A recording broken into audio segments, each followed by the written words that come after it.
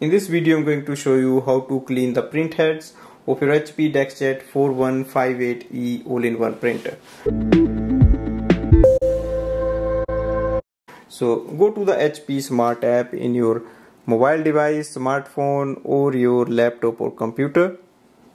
In this section click on the printer icon. If you scroll down you will see the tool section. Select alignment and maintenance. Press OK. And look up for the cleanup, and here we see the two options, clean smear and clean print heads. If you click on the clean button, so it will start the cleaning of the print heads, and this definitely improves the print quality.